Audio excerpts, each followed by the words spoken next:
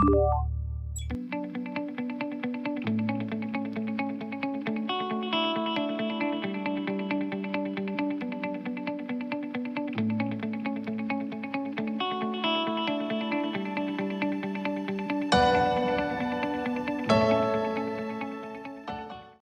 it, guys? My name is Eugene Wolff from Durban, South Africa.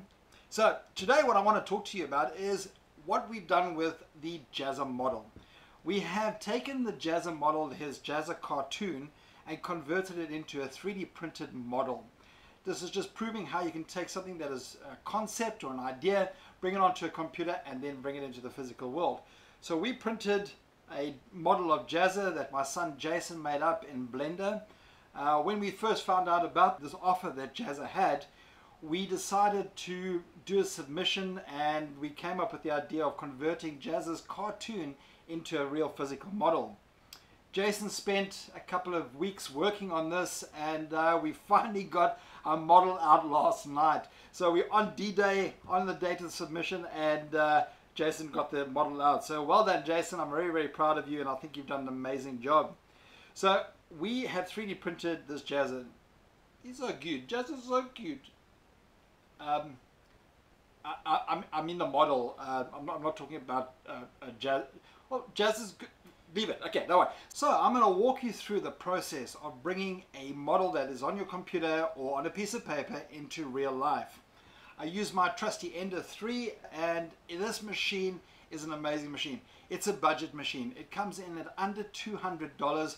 You can get this machine from Creality or from Banggood, and it is so cheap. But if you look at the quality of the models that it brings out, it's quite an amazing machine.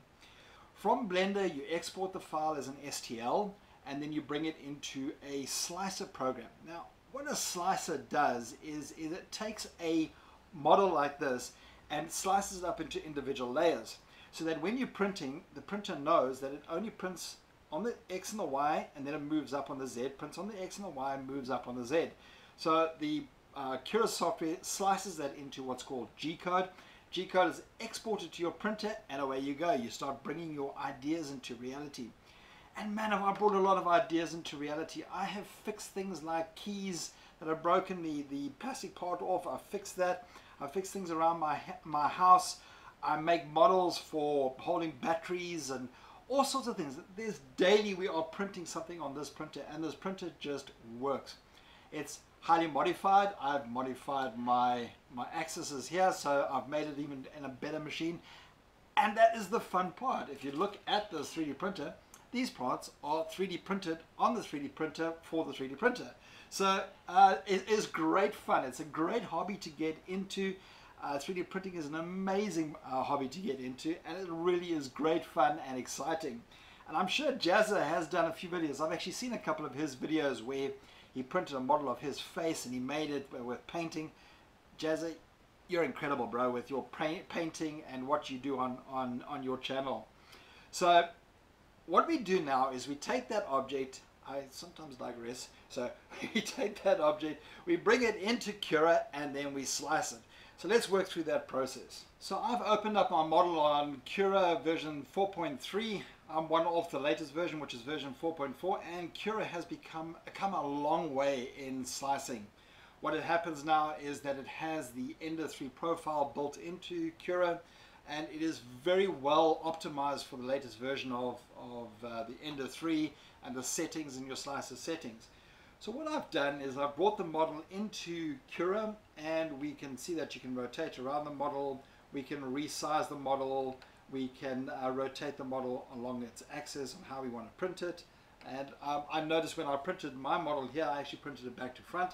And as you saw in the intro where we did the time lapse of the printing, you'll see that it was the wrong way around. So we bring the model into Cura, and I've got all my printers selected, I've got the profiles selected, the type of plastic I'm using. In this case, I'm using something called PLA. And then we bring it in and we slice it. So we slice the model. Once it finishes slicing, it'll give you a time of how long the print will take. And then if you look at the preview, you can see all the supports that are built in. Now, that's why I left the model on the build plate here. You can see these supports, okay? Supports are there to hold up anything that is above the ground that is at a certain angle. Now, what will happen is this, say for example, I print my hand here with my fingers down.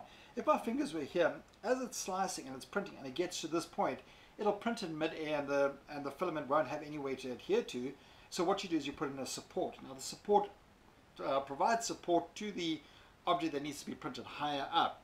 It uses more plastic, but it works well. So as you can see here, I've got my supports.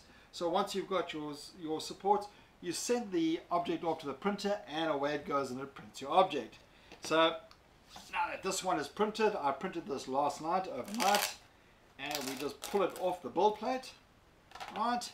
And then we've got our supports here, which we can just break away. The supports break away beautifully. Okay, so the head came off. Sorry, Jazza, didn't mean to break your head off. But this is something that can happen. Models break and all that. You just simply have to reprint. So luckily, I've got this flying Jazza right here. That is my backup model. And I have taken all the supports off of the sides and on the chin. Anywhere where anything is hanging below the plane of printing. So I've done this. I've done a partial cleanup of this one here. And this is now ready to be fully cleaned up. It can take quite a while for you to clean it up and to take all the burrs off, and using sandpaper. You clean it up and then you can start painting. Now, I'm terrible at painting, so I'm not even going to attempt painting this, but this model is forever going to live on my shelf. But I just want to say that with 3D printing and 3D printing things like models of Jazza and of other objects that you can find things on Thingiverse, on MakerBot, there's a lot of different sites where they have models that are given away for free. And in fact, we will be posting the model of this Jazza, hopefully with maybe some better poses. We'll post this on Thingiverse for free, with Jazza's permission, of course. It's a hobby that is great fun. It's very, very rewarding. It offers so much to be creative, where you can just create ideas from a concept, from an idea, and into the real world. I've fixed so many things with this 3D printer, and I've made so many amazing models that I use on a daily basis. Here's another example of a little pencil case that is fun and functional, and holds pens and pencils. There's another one that I just printed. I needed a holder for my whiteboard markers, so I just printed this out. So with the 3D printer, you can print whatever your heart desires. There's so many things, and there's so many different types of plastics. The plastics are really exciting that they're coming up with. There's even one called Peak now, which will not be able to be printed on this printer, but Peak is so strong it's used in rocketry and aeronautics. It is such an exciting field, and it is an ever-growing field, and has gained so much popularity.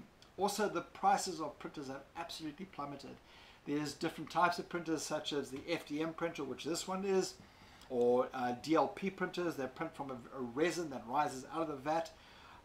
And the biggest thing with these printers is have patience.